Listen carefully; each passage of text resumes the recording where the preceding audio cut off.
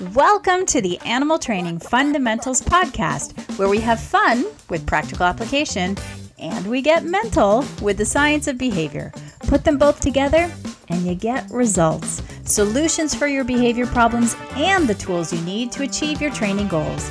I'm your host, Barbara Heidenreich. Let's talk training.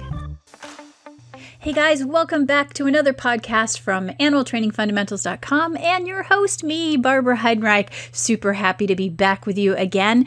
Before we get into this podcast topic, I want to say we've got a winner. Remember, I said we are going to reinforce all you wonderful people that review our podcast. And we do have a winner. Rating and reviewing our podcast helps bring it up a little bit higher in the search engines for those people who are interested in topics like animal training. And of course, we want more people to have access to this information because we have fabulous guests on this show and people need to learn from them. And so guess what? Our winner is SF Elephant. Yes, that's you. You are the winner. You get a 1-year free membership to animaltrainingfundamentals.com, which is an amazing online educational resource for people who are looking to learn more about behavior and training, non-coercive ways to train animals to cooperate in day-to-day care, medical care, participate in educational programming, conservation programs, everything you can possibly think of. And it's all there available for you to learn and work on your professional development. So SF Elephant, go ahead, reach out to us. You can reach out to us through animaltrainingfundamentals.com and we will confirm your information and get you all set up. And you know what? We're going to continue with our program. All you have to do is rate the podcast, rate and review it, I should say. You do have to review it in order for us to be able to get in touch with you. And the way to do that is go to animaltrainingfundamentals.com and it's a /podcast and you will see a big green button that gives you information on how to do that. All right, well, let's get into this episode. We're going to talk about marine mammals, and I've got two special guests with me. These are people that I've known many, many years. We kind of started out together, and they went on into marine mammal training. We're going to talk about what are some of the really cool marine mammals, or at least our favorites, and we're going to talk about some really amazing behaviors that have been trained, and we're also going to talk about what's not so glamorous about working with marine mammals. So lots of interesting details here. And of course, the most important question to a lot of people out there, how do you even become a marine mammal trainer? Because obviously these friends of mine went one direction and I went a different direction. So how did that happen? How did they end up becoming amazing marine mammal trainers and I went in a whole different direction? So lots of great information for you all here today. So stick around and let's find out about marine mammals. Hey, it's Barbara Heidenreich here with two more guests. We're going to talk about marine mammals today. I've got Andy Ferris and Maggie Gonio. Hey, welcome. Hi, Barbara. Hey, here. My dog is here making lots of noise because he wants his butt scratched during this podcast, so you have to forgive the interruptions. It's going to be a fun one. All right, so let's get into it. Let's talk about, well, first I should tell everybody how I know you both. We started out way back when. We have to go way back in the time machine here. We worked together early in our careers at a zoo, actually in what was back then the children's zoo, right? Mm-hmm. Yeah. What did we work with? What kinds of animals? Oh my gosh. Help me remember. Tail program. I was in the bird program, so I was under you. So that was actually my first job at a zoo. I had done some volunteer work and an internship, but that was actually my first job, a seasonal job working there. Oh, that's right. It was a seasonal job, right? Yeah. Mm-hmm. That was my second zoo job, actually. Maggie? It was my first zoo job, but I had been working with animals. So I had worked at a vet clinic. I'd gone to what I thought was going to be vet school. However, I was offered the position at the zoo while I was interviewing at vet school. And so, I went that route. And which vet school? No, which area were you in the children's zoo? Were you were Clydesdale. Clydesdales. That's right. Yes. And I loved Ben. Ben was my favorite Clydesdale. Oh, he was such a good old guy. Yeah, he was. He was a sweetie. Yes, he was. Awesome. Yeah, and we did presentations in the summertime, as I recall. Did, yes. Yeah. But from there, I ended up going down to Florida, but you guys stuck around and somehow ended up marine mammal trainers. How did this happen? Well, Andy, you first. So I tell people that I never started out to become a marine mammal trainer. I wasn't sure what I wanted to do to begin with in life.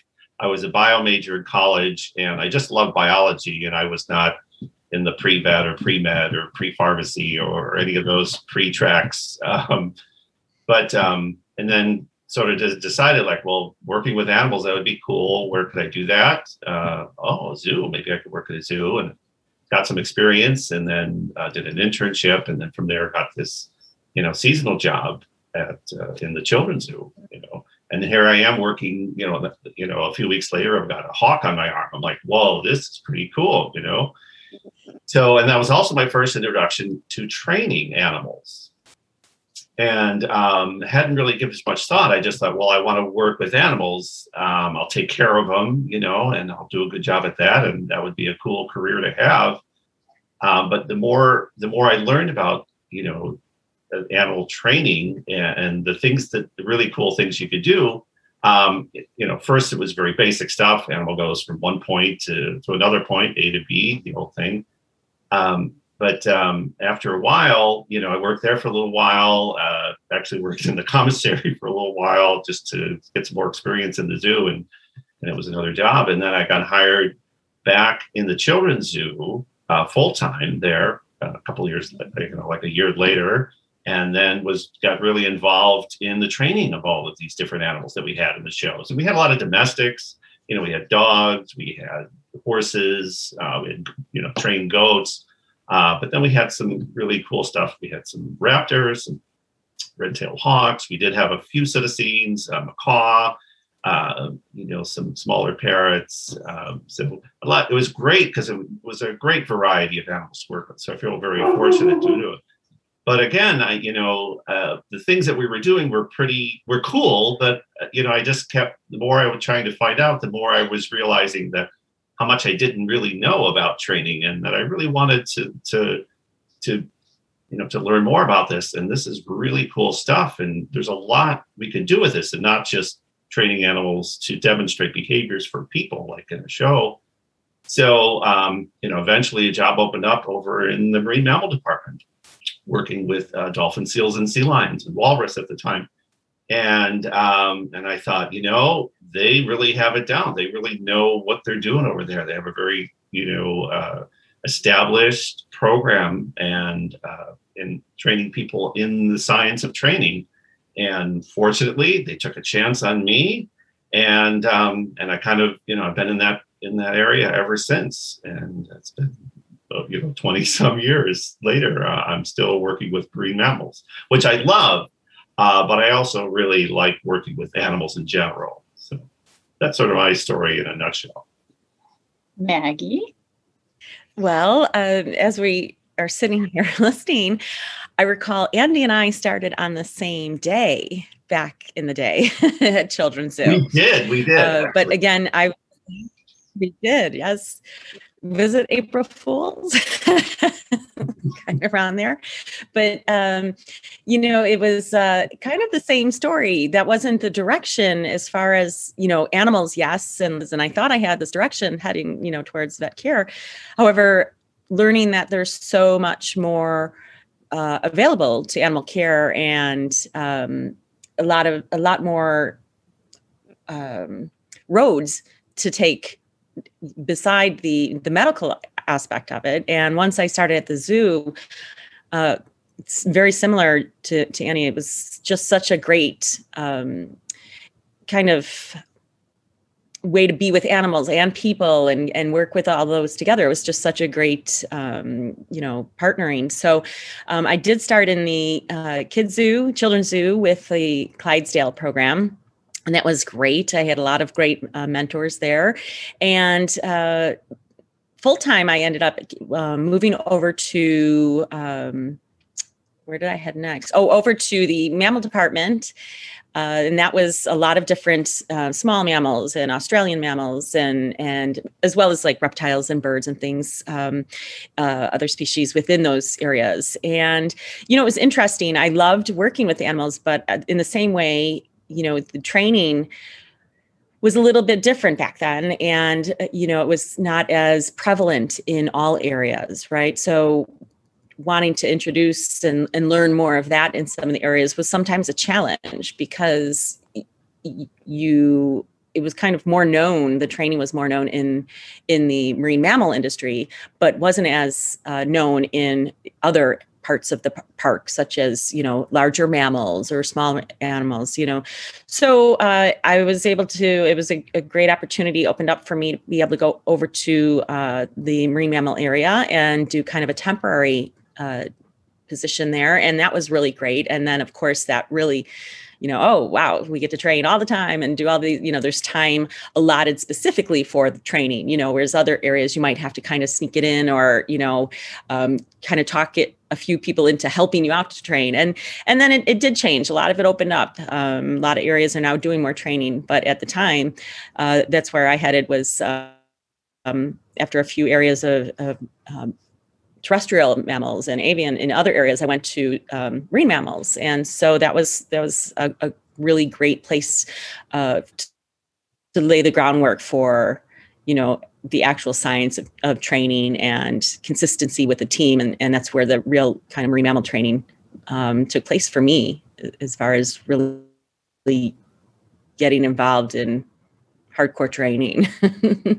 So, and after that, then I worked in a few different areas with primates and other large mammals and headed on out to do some consulting in various parks and aquariums and zoos. And I've been in the animal field training in other capacities along the way. So what different species? Oh, sorry, Andy, go ahead. I just wanted to add, so to me, this is significant to me. Barbara, you were the one who introduced me to the book Don't Shoot the Dog by Karen Pryor. You had said, hey, you want to learn more about training? I said, yeah, I do. This is really cool stuff, and of course I read it, and truly one of those life-changing moments for me, and since then I've read it over and over, and at one point got to meet her in real life, which was pretty cool. But it tells her story. She was in marine mammals and all that. So yeah, I think for a lot of us, that book certainly was that first eye-opening moment where we went, oh, hey, what's going on here? I can apply this to a lot of things. Yeah. Absolutely. Yes, for sure. So what were some of the species that you worked with? I know you mentioned some, Andy, but maybe there were some others as well. So I would say the majority of my career, I've worked with bottlenose dolphins, California sea lions, harbor seals, walrus, gray seals, northern fur seals. So we did have some birds too. We had Inca terns. We had some ibis. We actually had a hawk for a while. We had a Harris hawk for a very short time. That was fun. So those are most of the animals that I've worked with for most of my time. But throughout my career, I've been fortunate enough to do kind of what Maggie was alluding to. Like I would do, hey, you know what? There's somebody that has a leave of absence, either to have a child or something like that, and they need some help over this other area. Would you be interested? And I was able to take advantage of those opportunities. So I've done several of those, and so I've got to work with primates, orangutans, gorillas, gibbons, otters, pangolins, lots of different things. And then I did some in the newer area where they have a lot of ambassador animals, servals, lynx, they have wallabies, prehensile tail porcupine. If you've never met one, you should meet one. They're probably maybe almost the most adorable animal I've ever seen. If you've ever seen one, they look like a cartoon. If you've not seen one, look it up. It's a prehensile tail porcupine. I had never met one before. And just kind of one of the animals that stole my heart. But they had sloths, and they had some, again, birds of prey, and some, some other domestics and that sort of thing. And then I got to work with some cats, a clouded leopard, a caracal. I mean, I could go on and on and on. But again, I've been very fortunate that got to work with many, many different species. And, always learned a lot from each one of them. Maggie, what are the ones that you were? I was starting with marine mammals, to be honest, but we can expand upon that for sure. Sure. Within my first park, I worked in many different areas. I was really fortunate in openings, not that you ever learned everything you could in one area, but there was always somewhere else that had an opening or an opportunity to learn a little bit more and work with different species and different people. And fortunately, you learn from all the different areas. You learn from animals and the people. So it was, large, terrestrial animals. I mean, okapi and river hogs and buffalo to, like opossums and trying to think of any of the small mammals, bats. That was one of my first training projects was a fruit bat. But moving from there into other parks and venues, it's just working with introducing training to various people and just the good fortune of being able to share a lot of information amongst parks and departments and moving into different areas was always really helpful in gaining knowledge both from the species and the people in each of the areas. So did you want specific species? I mean, I guess pretty much I've been really fortunate they were, finned or feathered or, hoofstock, and there's aquatics. And, again, I'm just very fortunate to be able to work in so many different areas with lots of different species. I've been very, very grateful for where I've been.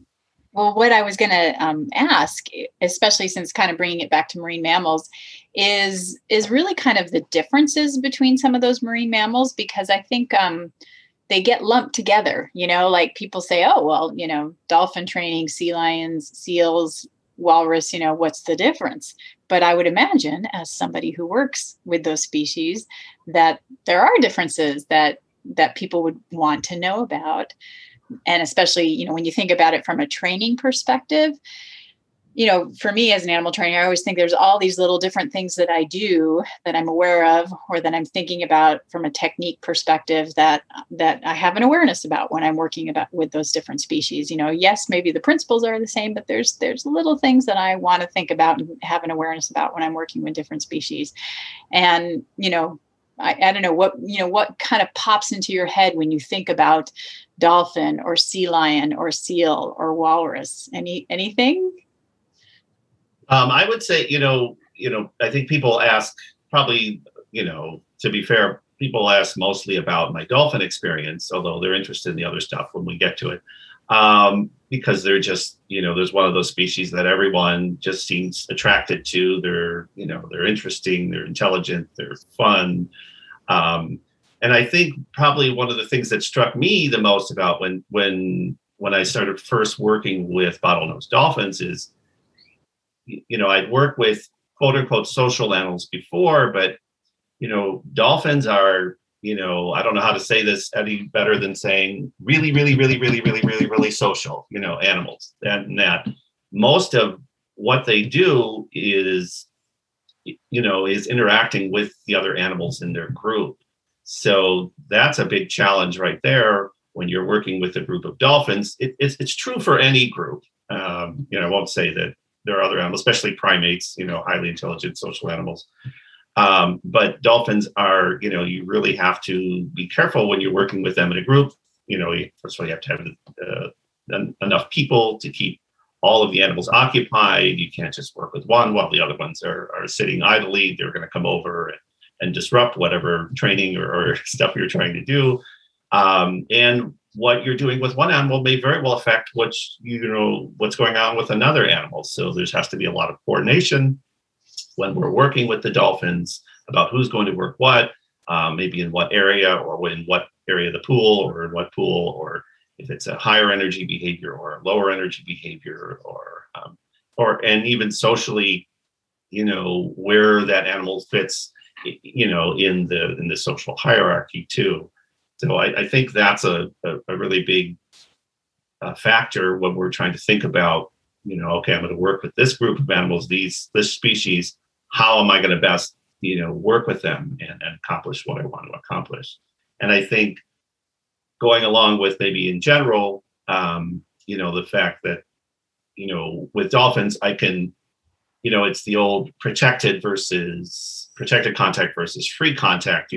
I can work, quote unquote, free contact under certain circumstances with our dolphins, but I don't work with them all the time that way, because I'm obviously sitting on a deck and they're in the water, and we're asking them to do different things. So that's sort of dolphins, because I think that's one of the more popular ones. I can talk about other ones. What do you think, Maggie, Steph, that you would add to that about dolphins? I think I'll piggyback off of what Andy mentioned as in being social in the groups. It's another thing to some of those animals that we work with in the marine mammal field are raised in a situation of training. They're right as they're born, we're training them, and we're working on reinforcers, and we're positive, and we're, it's kind of it's an accepted daily practice, and it's what, those animals grow up knowing and learning, and training is a daily activity with them. Other areas that sometimes that isn't quite the case. You are introduced to an animal that's just never even seen, working up close with a person, that isn't as comfortable for them, or they're just learning how training works. Obviously they know how it works, but I'm just saying, we bring you in away from the herd, or even if it's a solo animal, it's still kind of teaching the animal what it is we're about to do with them. And the teaching is starting at a later stage. So, that's a big one too. I think the various areas used to how to introduce this animal to training. I'm thinking actually of a buffalo we had, and for her, this was just such a novel thing, and she probably about 15 years old or so, and now we're going to start doing husbandry training with her. And we thought, well, this is great. We're all, yeah, let's do this. Well, of course, the animal's looking at us, that just isn't as comfortable as we, you move from marine mammals who are they grow up in this type of situation and training. And that's, they mimic from their aunts and their moms, and, that mimicry is going on, and they grow up in it. But in other areas, sometimes you're kind of put into a situation, or the animals put into a situation that now we're going to be doing, let's build a relationship, and let's do, all these kind of, whether it's, all of a sudden we need medical care that we'd like to train and have cooperatively trained versus other ways. So it's another kind of introduction, I guess, in training. It's when I first started training with marine mammals, this is how you train, and this is how we train them. And it's a really nice program. In other areas where it's just starting out, you might be introduced to animals that have no clue about that, situations, and, the teams, all of that comes into play. I think that's another big one. So, and again, like the primates are social as well. So there's separations that you're dealing with, or, team training kind of things. It's a lot. It's just, there's so many different ways to view training, and that's one of the differences that I can say is big with the marine mammals. Is it just a daily accepted, program, and the babies grow up in it, whereas other species, you might not have that luxury. So going back to your question, Barbara, I think, I've kind of maybe, I don't know if this is part of your question, but I've felt people asking this before when they talk about, you were saying sometimes they group all marine mammals together. And I think I have found that to be true too, when chatting with people. And I think everyone kind of, because I mentioned dolphins first, because that's usually what people talk about. sometimes people tend to think of everything's like a dolphin, and that of course isn't true. I've worked with walrus, who are, you may think that because they're large animals that they're slow moving and they're maybe not as intelligent. That's absolutely not the case. They're extremely intelligent and extremely adept and at physically doing things. They're amazing, even though they have this immense size. Working with a couple different seal species. I remember I had worked with harbor seals, and again, seals as a species tend to be a little bit more skittish. So when you're desensitizing them to something new, it's going to take longer than it is probably with a sea lion, and definitely than with the dolphin. Dolphins tend to like sometimes novel things, depending on what it is. And then we got gray seals, and they were sort of an order of magnitude even more hesitant, for new things.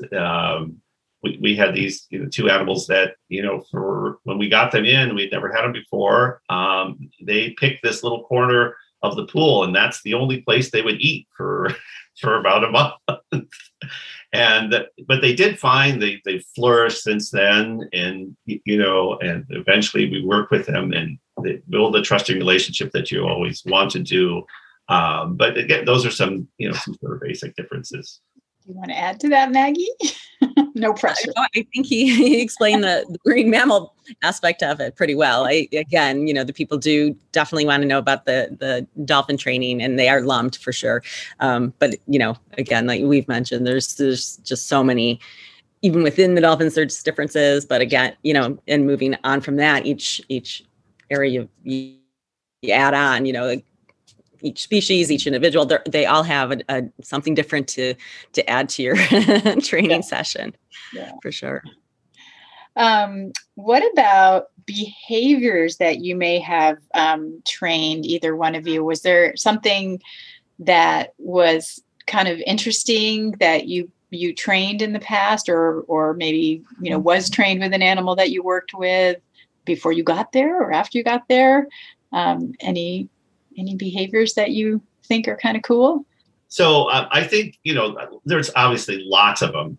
I've been doing this for 20 plus years. I've been doing this a long time. So throughout my career, I've trained many, many, many behaviors. Some of the ones that come to mind, one of the funner ones that I guess I'm proud of all of it, but this was because, I don't think of myself as a superstar athlete, but we do go in the water with their dolphins and we do fun stuff with them. They push us around. I always say the dolphins do all the work. They're the ones that make me look good. I'm not I'm not an Olympic athlete, but I trained, it's called a stand-on. So basically I'm in the water and I ask the animal to go underneath me, and I push it straight up by the bottom of my foot, but using their rostrum, and then kind of hold it for a second, and then I go straight back down.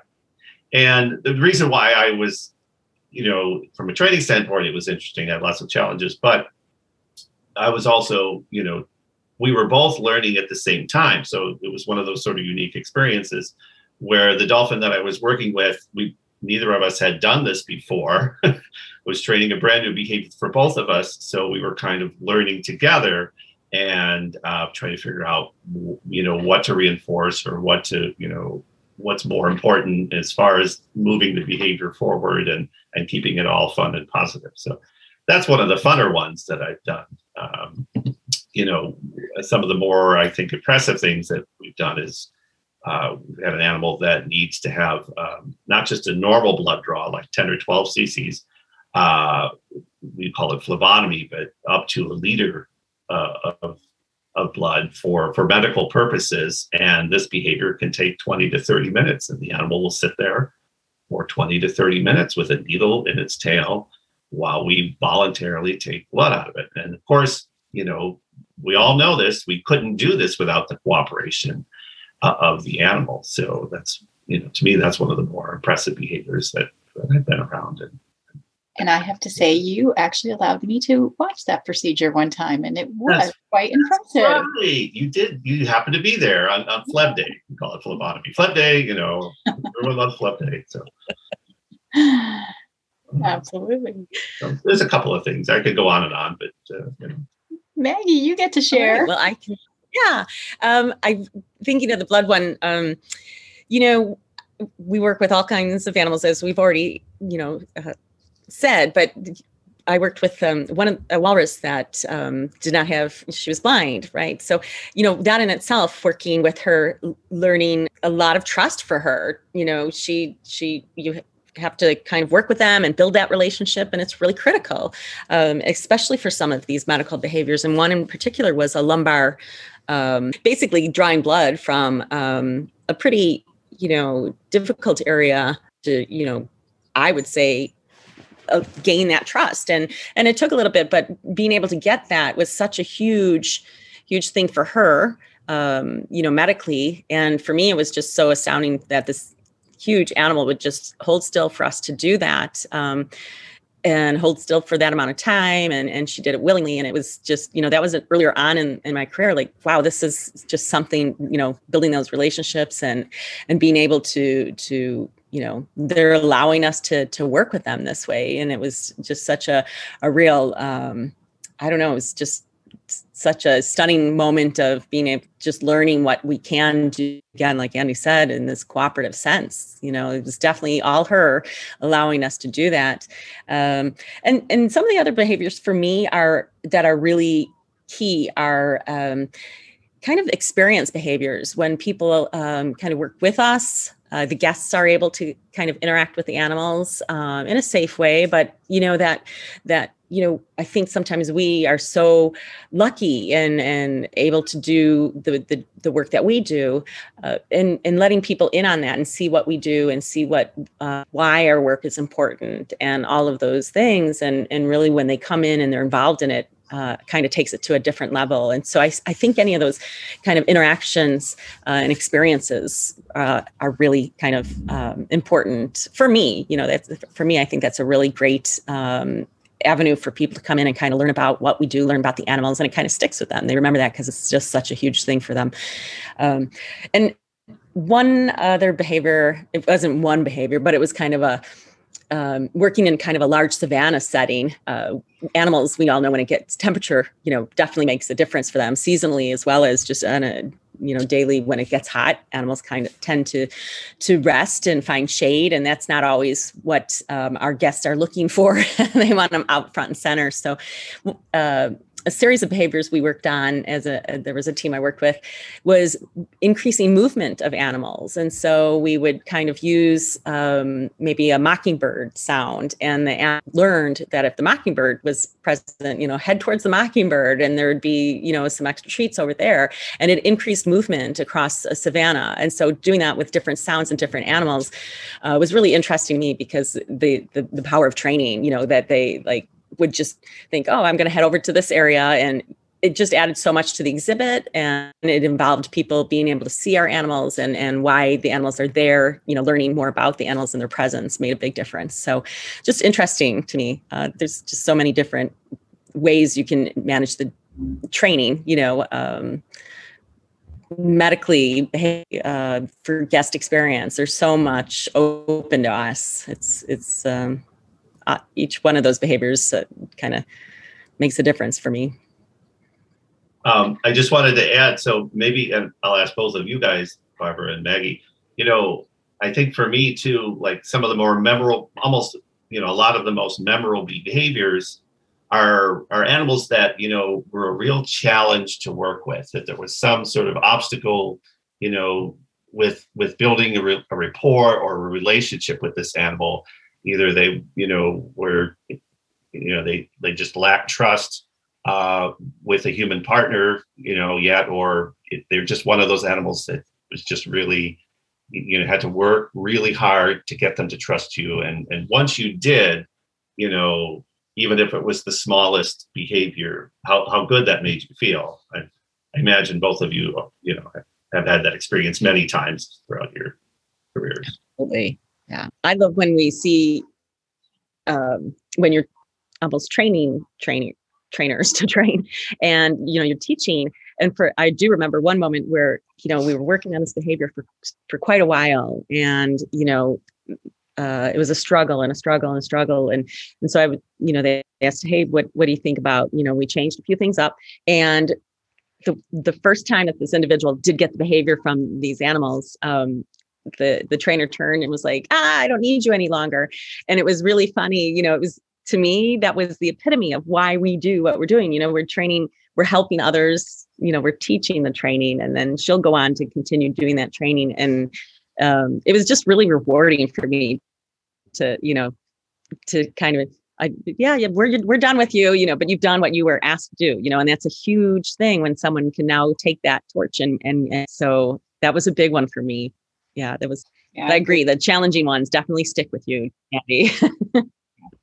And I agree, as a consultant, you're, as much as you love training, and we all love training, as a consultant, your job isn't to go there and train the animals for them. It's for them to learn how to train. And so it's very, very reinforcing when they get it, the people that you're there to teach. So, yeah, but yeah, definitely getting that connection too. But I think what I'm finding is that I start figuring out the procedures that are, I start learning more procedures, learning how to use my tools better so that I am doing it better the next time and the next time and the next time, so that I'm understanding better how to make that connection, I think, is what I start realizing, so that I become a more effective trainer for the next one and the next one and the next one. So it's pretty cool. We're going to take a little break to give you your first secret word, and the secret word is walrus. Secret words are important to remember and submit to show you have listened to this podcast for your professional development if you're a member of animaltrainingfundamentals.com. Listening to podcasts are required for earning certain badges. All right, back to this episode. So how about any surprises? Have there been any situations where an animal's really surprised you with, like, I always remember that story of, like, I thought it was a dolphin story, and I thought it was from your facility, Andy, or maybe I'm wrong. I don't know. I could have just, matched facilities with another facility, but where a dolphin was trained to, like, collect things that had fallen into the pool and bring them back to the trainers. So, like a retrieve to clean up the pool type of thing, like if a guest, accidentally put something in the pool. And so a dolphin was actually, like, storing stuff so that it could rip off little pieces so that it could bring back more pieces for more opportunities for reinforcement. Has anybody got a story like that? I don't remember a specific dolphin story like that, but absolutely in the primate area, there was one of the older the grandmother. She would do that. I remember when I was working there once, there was a cell phone, and give you an idea how strong they are. And she's breaking off pieces of this cell phone, and then she'd go to the small window that they could do, and she'd get her treat, and then a little while later she'd sit down and keep breaking it in pieces and doing kind of that sort of thing. Because again, they knew that they were going to get something for pieces. So. Yeah. Another primate individual between the shifts, opening and closing, again, it is cooperative. No matter what you are thinking, it is cooperative, and it's definitely on them, their choice. And one is the trading of that, like, I'll just hold on to this and give you bits and pieces. What else? What are you kind of handing out there? But another situation is putting items in the way of a shift. So everybody's going out and they're not quite sure. They don't want to commit to the shift. So, they'll put something in the way of the shift and then go into that area, kind of check it out, or maybe even like, I'll take this piece here and then run back through the shift. They're just so brilliant. You just have to always be thinking what can happen, and you can't think enough. All of a sudden they're putting things in front of the ship so that they can help themselves to the buffet you put out, And again, you learn from that and say, okay, well, we won't put everything out, hold back. So it's just interesting that, yeah, they do surprise you all the time, just when you think you have a handle on it. And like, oh, wait a minute. We did have two dolphins that figured out working cooperatively. This wasn't a trained behavior. Obviously, we didn't train them to do this, but we had manual gates. So you have to pull up a lever and then swing the gate. And then there was a pin that went through the other side. And there's two dolphins. It was a mother and daughter team, actually. And they figured out they couldn't do it by themselves, but if one of them kind of pushed on the pin a little bit and the other one lifted up at the bottom, they figured out how to close the gates themselves. And so much so that we actually had to take the gates out and have them modified so that the welders add a piece on it so that they couldn't do this anymore. So that was certainly a big surprise. Nice. So what are some of the favorite behaviors of the guests, do you think? Like I know, like, one of the behaviors I love that with walrus is the vocalizations. That's always pretty impressive. Yeah. It's funny, Barb, one of the first ones anything that could get them wet. Oh, getting them wet. Yes. There's a walrus one where we would send her over to squirt. So when you said walrus right away, I thought, oh my gosh, that would be my first one. It's unexpected. You send her over and she pops up and they're all like, wow, look at that. All of a sudden she's squirting water all over and they just love it. It's just so much fun. But then also the suction thing, that's pretty cool too. Although I guess, you'd have to be up close and personal to know about that going on there. Yeah. Yeah, that was a fun behavior we did when we had the walrus, is to demonstrate it. Again, we were, the public was a little bit far away. But we did talk about it. But we would have them suction onto a ball and actually pass it from one walrus to the other, just to sort of demonstrate that powerful suction. Fun one.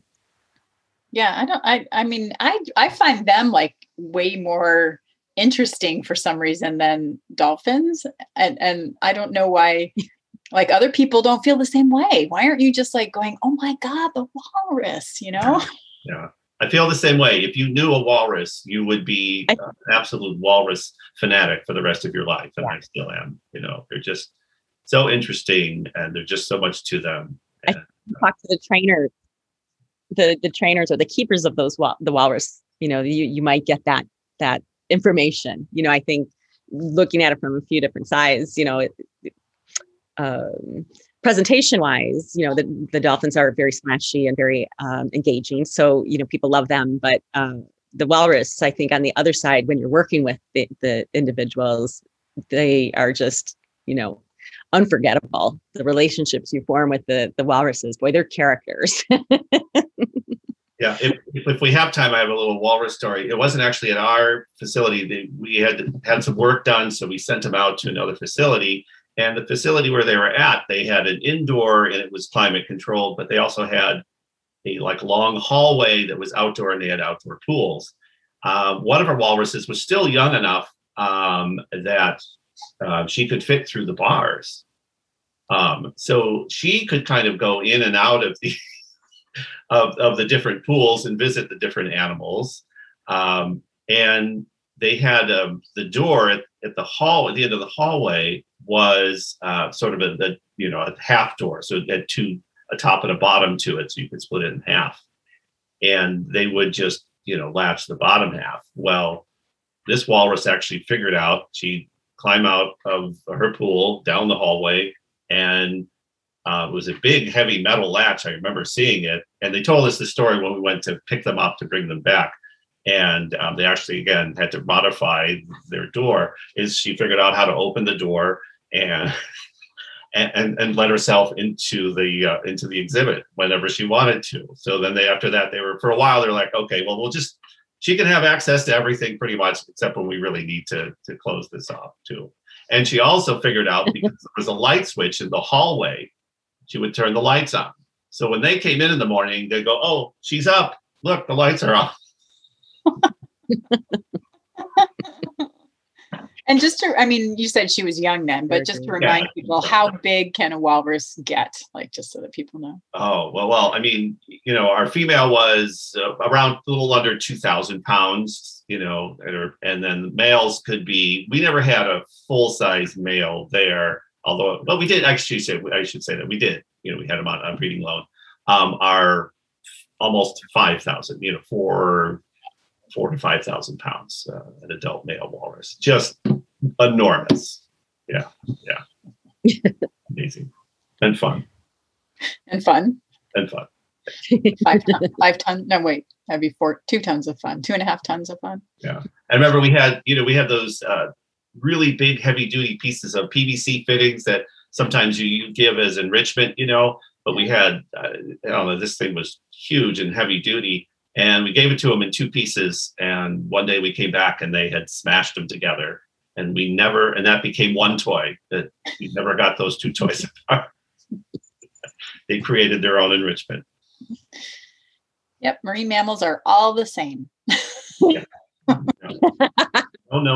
Fun. No, they're all fun. Yeah. Okay. So we are talking about the fun stuff here, but people do tend to, I think, glamorize, working with marine mammals. So what are maybe some of the not so glamorous things about working with marine mammals for those who are, thinking that's the life for me? How about smelling like fish? Do you ever get that smell out of your hands and hair? The 2 tons of fun, when you feed, it comes out, so there's always that. Be prepared for that. For myself, I had over a long period of time, sometimes the water, salt water, can have quite a reaction on the skin. So you just have to be aware of that as a potential a work day situation. Wearing either Band-Aids and gloves and those kind of things, even after work. So. There's that, but I don't know, everything else, of course, going into the animal care field, it's, physical and it's emotional and, but by and large, it's, great teamwork and good fun. Yeah, I guess I would mention, if we're talking about some of the things that aren't so fun, the things that you have to sort of, endure are, with wearing a wetsuit, it's fine when you're in the water and it's fine when the water is at decent temperature. But if you're not in the water, which sometimes happens, and it's really hot, keeps all that in. So that, that's that could be hard on you sometimes. Fortunately, I've never had to wear it for too long, but yeah, having fish scales. So you come home at night and you've got fish scales on your arms that you didn't quite get during the day. Do we want to tell the rocket juice? Sure. I guess we could, I'm sure people can handle it. So we had a really cool behavior where 2 dolphins would push you by the bottom of your feet, and they push you to the bottom of the pool and then straight up in the air. Called it the rocket ride. Lots of fun, great. Everyone loved it. But usually throughout that process, you need to get a little water up your nose. But it didn't always come out right away. Sometimes some would come out right away. So sometimes when you were home, and then sometimes especially if you did more than one rocket ride in a day, which, we had 4 shows a day some days, and, you'd go home and then you'd be doing something and lean over and then water would come out. And you have to explain to your spouse and your children or whoever's there that it's okay. I'm not, my brain is freaking out. In the line of dreams. Okay. And so I was serious. Can you get the fish smell off your hands? I mean, I know people talk about like lemon juice and those steel soap bars. Does it work? Can you get the fish smell off? So here's what works to get fish smell off. Use Comet Cleanser, but that's pretty harsh. So you don't Comet Cleanser? Oh man. Yeah, you don't want to do that, but it actually does get the smell off. What I found recently is if a little Dawn, whatever hand soap, if you put some Dawn in there, that helps because it has a little degreaser that kind of helps. But Especially when my kids were little, I would come home and they would run up and go, "Do your hands smell like fish?" And then they would smell my hands and they go, "Yep, it smell like." That was your test. Sort of the daily routine for many years. That was sort of the fun thing. Smell Dad's hands. How hard Dad worked today. Right. Yeah. And he did actually do something during the day. So. We have told people that it isn't, all fun and games, that, there's some hard work involved. But if somebody does want to go down the pathway of becoming a marine mammal trainer, and we know they're out there always have been people who want to work with marine mammals. What advice would you give someone who wants to get into this field? I would say, lots of flexibility and patience. It does take, a lot of different routes to get there sometimes. I know that sometimes people have a direction they want to go, and that's great to have that goal. But along the way, sometimes, when we're interviewing or looking for applicants, candidates, we want to know that they have the capacity to work with a lot of different species and a lot of different kind of situations. You can't just come in and say, now, I'm a dolphin trainer. You have to learn about animals and behavior in general, and then kind of start heading that way. But one of the things, a big one is just the ability to it's going to take a lot of hard work and perseverance. You're just going to have to kind of keep trying. It's not an easy field to get into. However, once you are in, if that's your goal, it'll be well worth the hard work getting there. But be ready to work in different areas prior to that specific area that you want. And a big one is, it's not just an animal field, it's a people field. So we love our animals, but you also have to be able to work with people very well also. So that's what I would tend to let people know. There's a lot of different routes to get there. Yeah, Maggie, I would agree absolutely with everything you said, especially, the last thing about the team. I like to think that I do a good job at my job, but the only way I can do well and be successful in my job is that all of these other people next to me are also doing their job well and successful and supporting me and supporting each other. So that's a really big skill that isn't often talked about. To go back a little bit, I'll give you my standard answer. What I would love is, a lot of times after a dolphin presentation, you'd go out and then there'd be a parent that came up and they would say, "My so-and-so, son, daughter, whatever." And usually they were like sort of mortified that the parent was actually talking about them, but also sort of interested in what your answer was, but the parents were happy to ask the questions for them at that point. Like, well, what are they going to do? So, some of the basics I always say, go to college. That's a must. You should go to college, and you don't have to go to a college in Florida or Hawaii to work with marine mammals.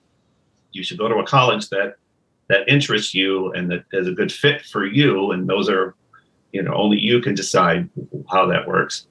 And then you should study something that's related to, the care of animals, whether it doesn't have to be marine mammalogy per se. There's most of the people I know that are in the marine mammal training field don't have a degree or didn't start out with a degree in marine mammalogy. They usually have a biology degree or a zoology degree or even a psychology degree, or we even had an econ major who kind of switched gears, later on. Go to college and then, get kind of what you were alluding to, Meg. This is a long road. Get whatever kind of animal experience you can for whatever stage of life or career you're in. I know it's sort of that catch-22. Well, how do I get a job working with marine mammals if I can't get, any experience working with marine mammals? But, get some experience working with animals in general. And that's, those are good skills that will carry over into the marine mammal field, and then learn what you can about marine animals and also training. Now there's great resources out there. I'll mention it right now. I'll give a plug for IMATA, the International Marine Animal Trainers Organization. It's an awesome organization. It's been around for a long time. Lots of resources there. You can learn a lot. They have a website you can join as a student if you're not yet in the field. But lots to learn and lots of connections for you to make about possible future careers. So.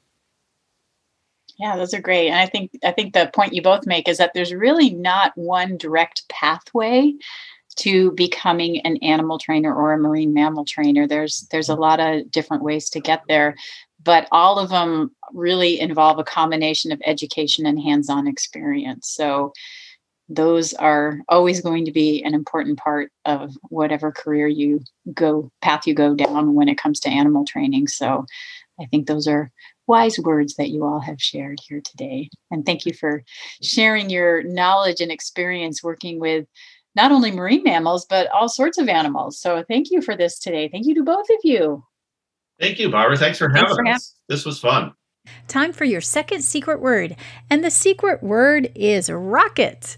All right, back to the program. Hey, do you like this podcast? I certainly hope so. It's free, awesome content about the coolest topics in the world, like animals, training, behavior, science, and the experts in these fields. The good thing about this podcast is the more this information is shared, the more animals benefit.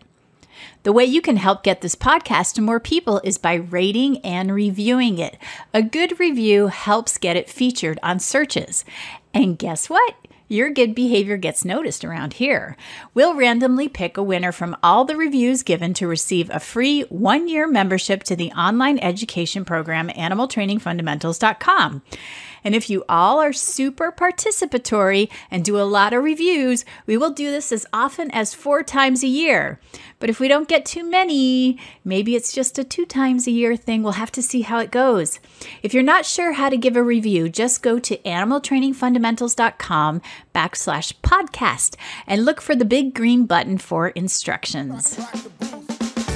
If you liked what you heard today, visit animaltrainingfundamentals.com for more quality content on animal training. You'll find courses, community, and extensive video examples from my consulting work around the world. We'd love to have you join our force-free family.